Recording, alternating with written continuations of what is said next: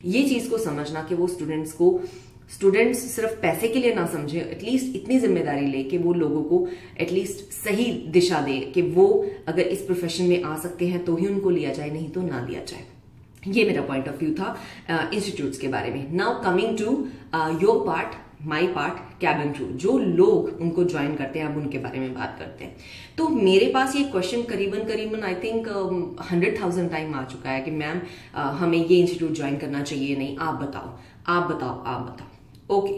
पहले मैं आपको बताती हूँ इंस्टीट्यूट ज्वाइन करना जरूरी है या नहीं है। किसी भी दुनिया की एयरलाइन में अगर आप जाते हो तो वो ये आपको नहीं पूछते कि आपने एविएशन में कौन सा कोर्स कर रखा है, बिल्कुल नहीं पूछते। अगर आपने कर रखा है किसी भी रिकॉग्नाइज्ड इंस्टीट्यूट से, या मान लीजिए बहुत सारे ऑनलाइन कोर्सेज भी हैं एविएशन के, अगर आपने कोई ऐसे कोर्सेज भी कर रखे हैं, सिर्फ उसकी एड ऑन एडवांटेज है आपकी नॉलेज के लिए, लेकिन जॉब की वो रिक्वायरमेंट नहीं है। ये चीज आप समझ लीजिए, किसी भी इंस्टीट्यूट से किसी कोर्स को करना किसी भी तरह की रिक्वायरमेंट नहीं है एयरलाइन को ज्वाइन करने के लिए। So that one point is clear now कि ये कोर्स करना किसी भी कैबिन क्रू जॉब को ज्वाइन करने के लिए मैंडेटरी नहीं है। ये चीज ऑलरेडी मैं 3 या 4 वीडियोस में पहले भी कह चुकी हूँ, लेकिन मैं अभी आज अपने आप को रिपीट कर रही हूँ और मुझे इंस्टीट्यूट के नाम के भी 2 लेटर्स आपको बताने में थे। So we can talk very clearly on this topic today.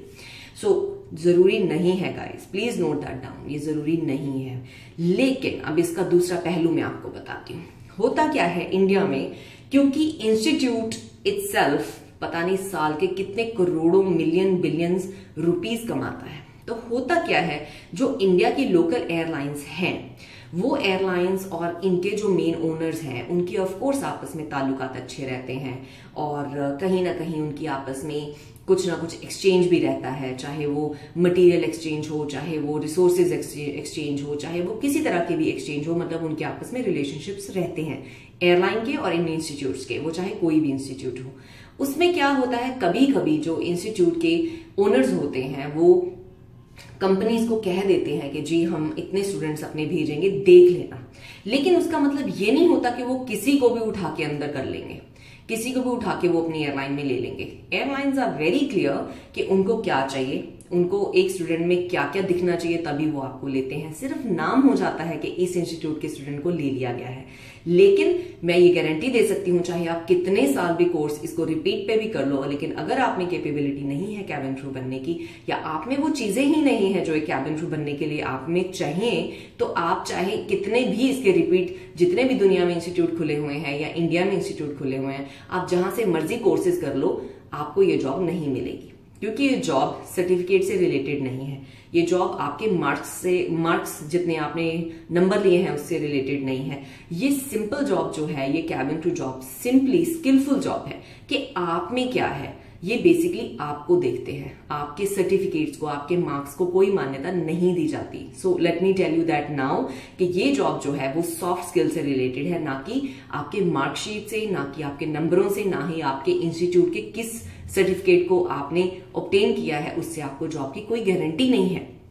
जैसे कि टेक एन एग्जाम्पल, अब कोई बंदा कोई अगर सीए कर लेता है तो कोई गारंटी तो नहीं होती कि सीए को जॉब मिलेगी ही मिलेगी, या अगर इनफैक्ट कोई डॉक्टरी भी कर लेता है, उसके बाद डॉक्टर को भी तो अपनी जॉब ऑब्टेन करने के लिए प्रैक्टिस करनी पड़ती है या बहुत सारा कुछ करना पड़ता है। तो सेम वे में अगर कैबिन क्रू भी अपनी मर्जी से, मतलब जो कैबिन क्रू लिए जा रहा है, अगर अपनी मर्जी से वो डिसाइड करते हैं कि हमें ये कोर्स करना है, तो वो एक इन अ वे असिस्टेंस है आपको प्रिपेयर करने के लिए, कि आपकी पर्सनालिटी को थोड़ा डेवलप करना है,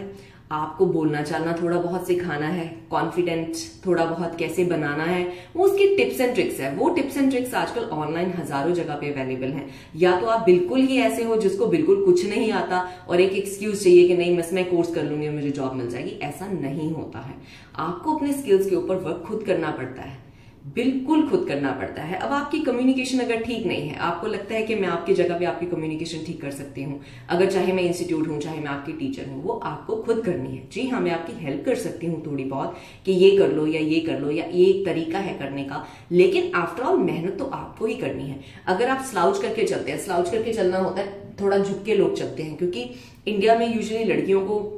हमेशा कहा जाता है सिर नीचे रखो, किसी की आंखों में मत देखो। एक्चुअली एटिकेट्स में ये चीजें गलत है और ये एयरलाइन अप्रिशिएट नहीं करती जब वो आपको हायर करते हैं, तो वो आपने ठीक करना है। अगर आप रिकॉग्नाइज करते हो कि नहीं, you have to walk toll, तो आपको सीधा होके चलना है, टॉल खड़े होना है,